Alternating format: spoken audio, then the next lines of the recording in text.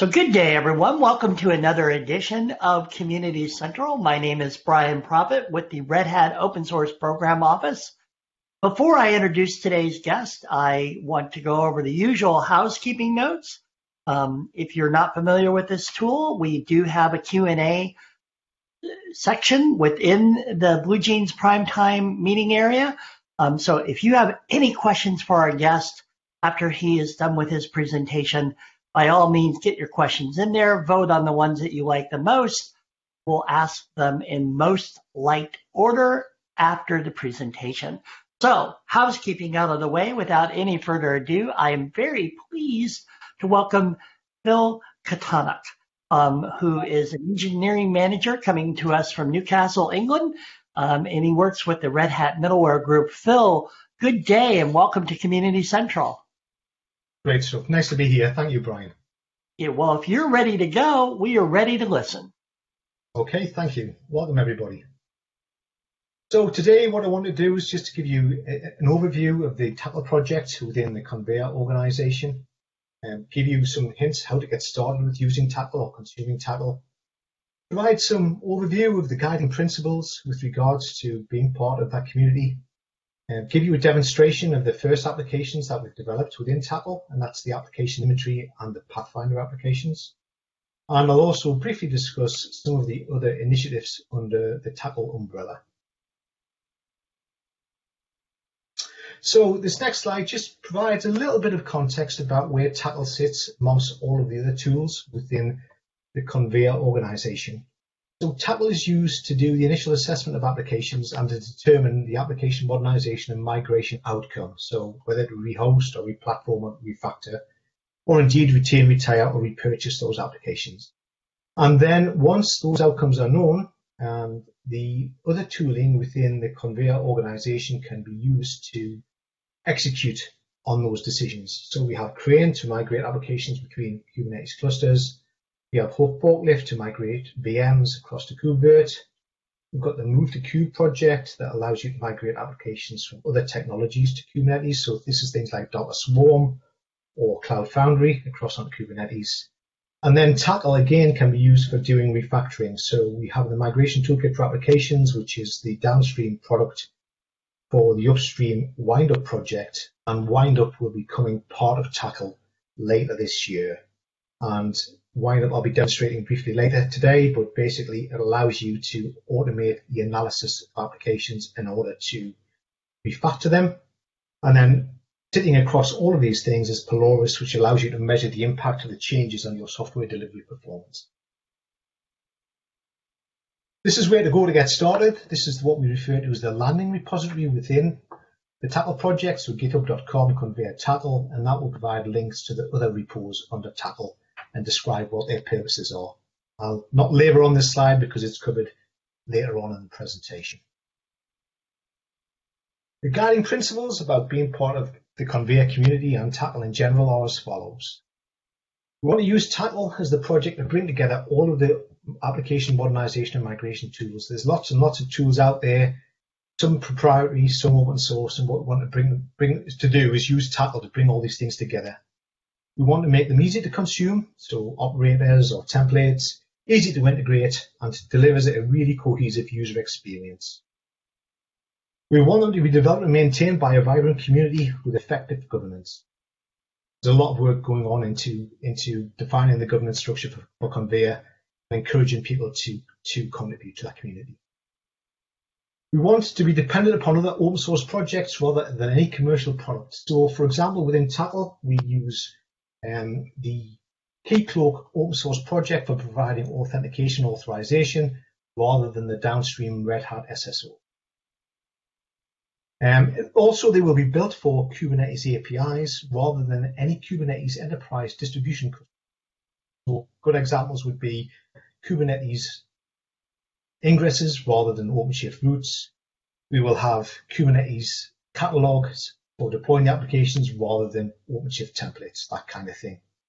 We want all of these tools to be extensible and customizable, and we expect them to be solid and reliable. So extensive unit tests, integration tests, and lots of manual testing will be undertaken to make sure these projects are all very robust.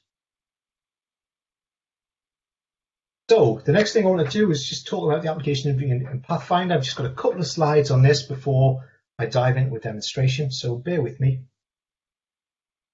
So the application inventory I'll start with. This is used to maintain a portfolio of applications, and really it's the hub and the natural integration point for all of the AMM tooling. So what we see the application inventory being is the vehicle via which applications can be assessed using Pathfinder and analysed via windup, and we also use it as the integration point for other applications that will be added to the Tackle portfolio. Applications can be linked to business services that they support, so we have a dedicated business service entity that we can link to applications, and all the application interdependencies can be declared and managed. And through the use of the tagging model, which is another part of the controls, and I'll touch on this and demonstrate it, users can define metadata that allows them to categorize their applications in multiple different dimensions. And the real thing about the application inventory that makes it different from a lot of the other AMM tooling is that we hope that the application inventory will have utility far beyond the scope of just an AMM project, but people will use this application for managing their application portfolio in the medium term, and not just for the duration of an AMM project. Pathfinder. Pathfinder is a questionnaire-based tool and allows you to assess applications for their suitability for deployment in containers within an enterprise Kubernetes platform. So this is the tool that's used to make the decision whether to rehost, replatform, refactor, etc. Through the interaction with the questionnaire and the review process, the system is enriched with the knowledge about the applications, and that information is exposed through a collection of reports, and I'll demonstrate this process in a few moments. The reports provide information about the suitability of the applications for containerization. They highlight any risks, and they also produce things like an adoption plan, which is informed by effort, priority, and dependencies as to the order the migrations can occur. And unlike the application inventory, this will only have utility for the duration. Controls. These are just a collection of entities that add value to and metadata to the application applications. So it's things I've mentioned, such as business services, tag types, and the tags. Tag types are just a vehicle for grouping tags together. Stakeholders, these are the people who have a vested interest in these applications and a stake in the successful migration or modernization of those applications. We have a collection of job functions, which are predefined stakeholder roles, but these can be adjusted and added to depending upon a business organization structure. And we also have stakeholder groups, which is just a vehicle for grouping together stakeholders that have shared common interests. Okay then, so that's enough theory. Let's have a look at the applications in action and show you what's been demonstrated to date. I'll go into our Tackle test environment. And what you can see here is the application inventory. And all of the applications will have a common look and feel. All of these controls, application inventory, and everything else that we add to Tackle will have the same user experience in terms of how it's presented using Patternfly 4, how to navigate, how to sort data, filter data, all those sorts of things. So you can see this is a list of applications within my application inventory. These are the ones that have been created already. And you can use the chevron button if you want to see a little bit more information about any application. So this particular application, which is a savings application, has some tags that describe the application in terms of the technologies that it uses and also which runtime it uses. These tags you can add as many tags as you like, and I'll discuss the tags in a little bit more detail in a second. Obviously, we have the pagination controls that allow you to work your way through all of the applications in your inventory, and this is architecturally is what's known as a single page application. The filtering capability is extremely useful and powerful for grouping applications together that have some shared common characteristics. So, for example, if I wanted to filter by, say, the business service that the application supported, I was just interested in insurance applications, you will see the subset of applications that are linked to the business service. If I wanted to distill this down even further, and just look at the applications that perhaps potentially use the programming language of JavaScript, then I can add an additional section criteria by tag and choose JavaScript as the language. And then you will see there's only one of the motor insurance applications actually has JavaScript as a tag. Yeah. Okay then, you can selectively remove the filters or clear all filters, and that will return you back to the original list. It's very easy to edit an application and change some of the characteristics, so you just click on the scribe button in order to make some changes to any individual application, or if you wanted to create a new application, it's as simple as using the create new button. So here I'll create a new application called code generator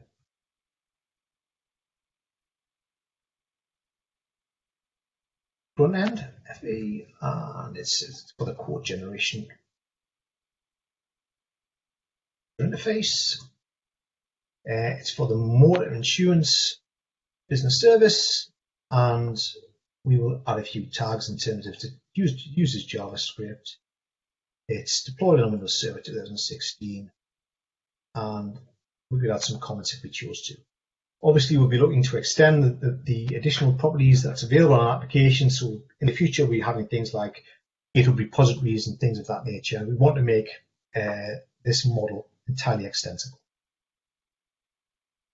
Okay, then, so you get a toaster notification when you've created a new application or generator front end. And what I could do is then define some dependencies between that and the code generator back. Yeah. So let's have a look. Manage dependencies, add a southbound dependency to the code generator backend. Yeah. Click close. And now, if I look at the code generator front end, backend rather, you will see a dependency to the code generator front end as well. Yeah. So just thought worth demonstrating there. Right, so that's how to interact with the application inventory. And what we're also looking to do is provide a user interface upload facility whereby a CSV file of data can be ingested automatically. So when the user goes through the initial setup of the application inventory, it's very easy to ingest the data from an external source. The controls provide data that allow you to add value to the application inventory and also contribute to the assessment process through Pathfinder. And the controls are here. And you can see at the moment we have 5 different control entities, which are stakeholders, stakeholder groups, job functions, business services, tags. Very much the same look and feel and way of interacting with the entities as what you've seen already. You can see a little bit more detail behind each stakeholder. Each stakeholder has got a key, which is their email address, a display name, which is used in the rest of the system, and also they're linked to a particular job function.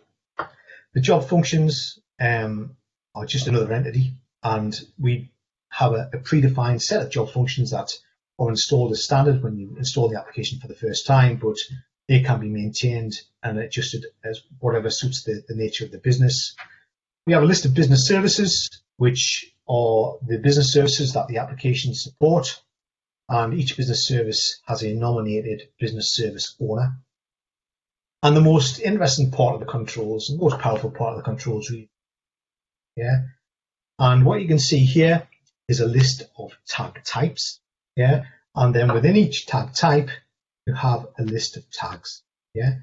So there are 7 different programming languages that we've defined within the language tag type. Each tag type is given a rank, so that's the order left to right that they appear on the application inventory. They are provided with a color, which is the background color that the tags have on the application inventory. And this is to provide a little bit of context about what each of the tag types represents. And we also have a count of the number of tags within that group. As before, it's very, very easy to create a new tag type. So I could create one called, say, region, for example. Give it a rank, 8, and select the color.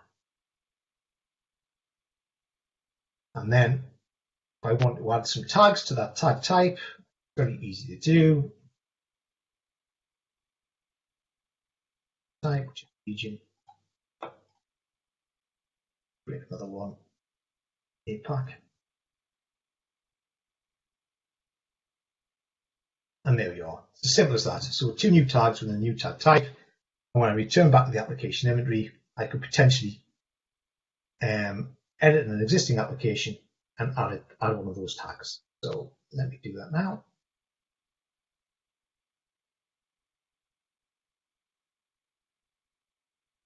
And it's as easy as that. Okay then. So the next thing to do is probably just give you a brief overview of the assessment process through the Pathfinder questionnaire. The way that this application has been developed, there was an original version of Pathfinder, and what we are trying to do is provide a superset of the functionality within the original version of Pathfinder, and we are sort of about 2/3 of the way through our development journey. So we have the assessment process implemented within the new system, but when I talk you through the reports, I'll be going back to the old system just to provide, because the reports haven't been implemented in Tackle yet. So I want to give you the full picture, but not necessarily, well, I can't demonstrate everything using the new system just yet because some of these things are still in progress. Righto. So to do an assessment, you select an application that you want to assess. That will enable the assess button, and then you can click on the assess button, and that will invoke the Pathfinder questionnaire process. You will see that all of the questions are grouped into categories, and as the user completes each section of the questionnaire, they will move on to the next section of the questionnaire, and ultimately the questionnaire will be completed, and that will lead to the review process, which allows you to make the decision about whether to refactor, replatform, rehost, retire, etc. So the first step in the process is to just define the list of stakeholders that are interested in assessing the application. And the way this would be done would be typically there would be some sort of technical lead that would be driving the engagement. And the technical lead could be a Red Hat consultant, for example, and they would be bringing in subject matter experts from the business that have a vested interest and deep knowledge about these applications. And what it's worthwhile doing is just defining, who's involved in this review process. So there's an absolute audit, there's a concrete audit trail, who contributed to this assessment, and who was party to the decisions that were made. Yeah. So what I'll do is I'll add a couple of stakeholder groups, audit security, and the motor sure group. I could actually, add an individual stakeholder as well. Supposing Alex Lifeson was driving the engagement, so it might be worthwhile adding him as an individual. So we've got our stakeholders and our stakeholder groups defined, and then you go through the questionnaire process. And essentially, each page of the questionnaire process is very, very similar in terms of we have a number of questions that fall into a particular question category, and in order for the user to be able to move on to the next stage in the assessment, what they must do is provide answers to each of these questions. And the way the data is structured is that some of the answers to these questions will inform risks, the sort of use like a red, amber, green status based upon the option that the user chose. And then these risks are exposed as part of the reporting process. Yeah. So as well as answering specific questions, within each section, there's also the ability to add some additional notes within the section.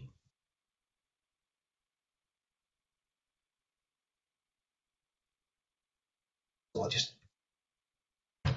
add a note there, yeah, and then once you've answered the questions, you click on the next button and on you go. One of the key things about this application is we want to make this questionnaire entirely extensible, so it's very easy to interchange the questions that have been defined here, the shipped ones with ones that you want to use yourself. Also, it's designed to be internationalizable, so if you wanted to run this application in another language other than English, then it's very easy to do that as well. Okay, then I'll not go through all of the questions in the questionnaire. I'll just go back to the application inventory. And now what I'll do is I'll nip across into the old Pathfinder system so you can see the outcome of completing the questionnaire and what that means in terms of the reports. Yeah. So what I've done here is just selected 5 applications that all have a motor insurance type flavor to them. So this is the motor insurance subsection of the application inventory. And we've been through the assessment process and we've done the assessment and the review. And basically what we've decided that we're going to do is rehost, motor shoe authenticator, replatform the next two, and refactor the next two. And as part of the review process, what you must do is, as well as making a decision, you also must determine the amount of effort doing that particular migration and define what the business criticality is and the priority of these applications. And once all that information is available to Pathfinder, it provides you with some reports. It gives you like an overall landscape of your applications and the risk factors and whether they are cloud native ready or not, or require an extensive amount of work to make them cloud ready. And then you've got this two-dimensional grid, which is informed by the risk factors, identified through the questions, and the business criticality of these applications. And the arrows also show the interdependencies, so the north and southbound dependencies that I demonstrated earlier. And then we've got a suggested adoption plan. So this adoption plan, the length of the bars are informed by the size of the effort, and the location of the bars are a reflection of the dependencies. Yeah. Finally, at the bottom, we've got a list of identified risks. These are risks that have been highlighted through the completion of the questionnaire. Okay then. So this is the one part of the application that hasn't been, as well, it's only partially implemented within Tackle and Pathfinder, but it will be fully implemented by the end. Okay then, I hope that all makes sense. I'm very conscious of the time. Let me just return back to my presentation and I'll just go through a few other things as well. Okay.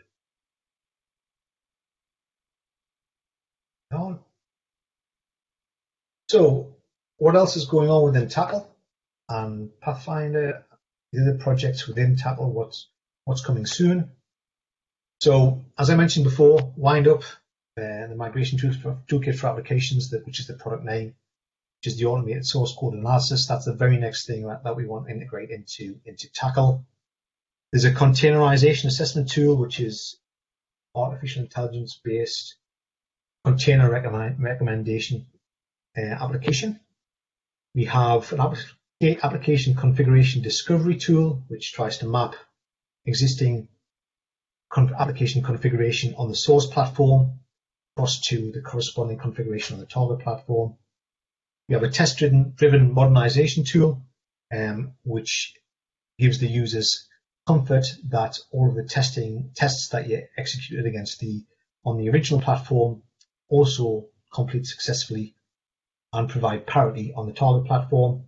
And then we also have a data-intensive validity advisor, also known as DIVA, and that tool is all about defining the relationships between applications and the data sources and transactions within the applications. So briefly discuss these, as it probably isn't time to go into any in-depth demonstration of these tools. So this is very much available at the moment to be consumed. Wind up migration toolkit for applications. This is a tool that's based around enterprise Java applications. He compiles and analyzes Java applications, and it executes a series of extensible rule sets to identify migration issues. It creates a rich set of reports, and it supports numerous migration paths. So the background for Windup was it was used to migrate applications away from the WebSphere or WebLogic across onto JBoss EAP and support JBoss EAP upgrades. But it's got a lot more migration paths now. It supports cloud native assessments, Spring Boot to Quartus migrations, Camel 2 to Camel 3, Oracle JDK to OpenJDK. There's a really set of rules, thousands of rules that support multiple topics. And the good thing about it is it's easy to consume. There's a CLI and a web UI, which is very intuitive to use. There's an operator for OpenShift. And we've also got plugins for 5 different IDEs. So we've got Code Ready Studio, Eclipse, VS Code, and Eclipse Share are already available. And within the second half of by the end of the second quarter, we will have an IntelliJ extension as well. As I say, it's going to be integrated in the application really later this year. So it's very much the next thing to do in Q3. As I say, these are all the different use cases that Windup supports. This is an example of one of the reports that it generates. So I'll analyze a single application there. It's identified, a number of story points to migrate the application to the target platform and giving me a breakdown of the actual incidents, all of the issues that the rules generate. And then this is the actual issue detail report that shows you which source code files need to change and the nature of the changes with links to supporting documentation. Then you can actually see those issues in the context of the actual source code as well. Yeah. So as I say, this is all stuff that's available to consume right away. Containerization assessment. This is an AI approach for assessing applications portfolio for containerization. The plan is to integrate this into the application inventory, and what we will do is we will use the application tags to provide input. So we will provide a curated set of pre-shipped technology tags that, when linked to the applications, will be recognized by container assessment tool. The container assessment tool will recommend the appropriate container and also provide a degree of confidence as to how strong that recommendation is. Application configuration discovery is about discovering all of the existing application configuration properties and then mapping those configuration properties across onto the target platform. Test-driven modernization is probably best illustrated by the process flow on the bottom there. It assesses the test coverage on the legacy application and generates additional tests if needed. It executes test cases on the legacy application, and then it adapts and migrates those test cases to the modernized application. And once those tests have been executed on the modernized application, it does a comparison of the results of the before and after, and that obviously should provide parity and comfort to the users that the application is performing as expected. See, this is having a lot of benefit for AMN projects. And finally, we've got the data intensive validity advisor. And the first point on this particular slide is my favorite one, in that so this has already been added to the Konveyor community, and work is in progress on this. What it is, it's a command line tool for data-centric application analysis. It imports application source code and then generates database or transaction-related analysis. The analysis is provided to the other Konveyor tools. The natural integration point between this and the migration toolkit for applications, a new report that shows the relationship between applications and data sources, a bit like the existing dependency graph. And the nice thing about Diva, like MTA, is you can analyze multiple applications in a single analysis run. So this is the sort of information it provides in a visual sense, the relationship between applications, data sources, and also it will also give you information about transaction dependencies, so you can look to optimize how your transactions execute to get them as parallel as possible. Okay then, so I think that is everything I want to mention, other than giving you a plug for Konveyor.io. If you haven't subscribed already, then please do so. Right. Okay then, Brian, I'll hand back to you. Is there any questions that we would like to cover today?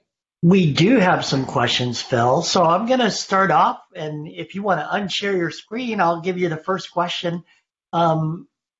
So from Richard, what is the value of using Kubernetes versus OCP constructs? For example, ingress versus routes, etc. Well, it's because it's community centric. So OpenShift is obviously a commercial Red Hat product, whereas Kubernetes is an open source project, and Konveyor is all about community. Yeah, so we don't want to ring fence our solution into any particular enterprise version of the Kubernetes platform. We want it to be suitable for all. But the demonstration I've given you today was the Tackle project deployed on OpenShift, so it is very much compatible with OpenShift as well. Yeah. Excellent. Okay, good. And then the next question from Michael. he has raised awareness of MTA and MTC to his client. Are there any plans for a similar solution for tackle? I'm not sure I understand the question. I am not familiar with those acronyms. So, Michael, Can you just repeat the question, please, Brian, and let me yeah, try it. Michael has raised awareness of MTA and MTC to his client. Are there Mhm. plans for a similar solution for tackle? Right. Okay. Then. So ultimately, what we are looking to do is productize what we've developed under Tackle into the migration toolkit for applications. So what we know is the migration toolkit for applications at the moment, which is just the analyzer tool, will become a superset of what it is now, and it will include the application inventory, and it will include Pathfinder, and it will also be integrated to the existing MTA as well. So it will become an official Red Hat downstream product as well as being an upstream open source project. Okay. And I'm pretty sure you may have already just answered this question, but I'll answer it from Mohit, who asks, how do MTA cloud and container readiness rules, how are they related to Pathfinder? And again, sounds like you may have just answered that.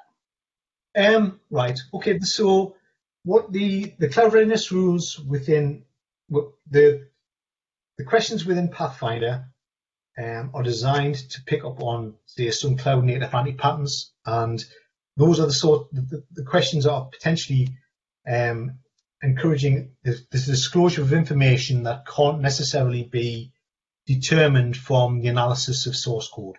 Yeah. Whereas what Migration Toolkit for Applications does, the cloud readiness rules within that look for certain cloud native anti-patterns, such as RMI calls, RPC calls, hard-coded IP addresses, things of that nature. So things that we can detect in the code, MTA is the right vehicle for highlighting those particular issues that need to be changed. And there's certain characteristics that can't be detected through the code, and that's what we're hoping the interview process that is, driven by the assessment questionnaire will surface. Does that make sense? I'm hoping so. So, yeah, I appreciate it. So John asks, are there any efforts to integrate the .NET API port analyzer to migrate .NET apps to OCP MREL? I wasn't aware of that application, of that particular application. Our focus has been mainly on Java applications, but and certainly from an analysis point of view, I know Windup can only cater for either clear source files, so decompile Java files. It can't decompile C# or ASP.NET type applications.